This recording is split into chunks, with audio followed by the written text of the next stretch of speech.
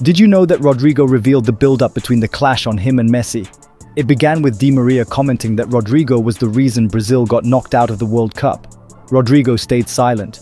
Then, Rodrigo de Paul made a remark about Rodrygo's frequent hospital visits, to which he also didn't respond. But the tipping point came when Messi provocatively asked Rodrygo about the color of his idol's World Cup title. And that's when Rodrygo called Messi a coward. And recently, Rodrygo's dad on his Instagram story posted this by saying, "The saint who does not cause trouble with anyone." What's your thoughts? Did Rodrygo have the right to call Messi a coward?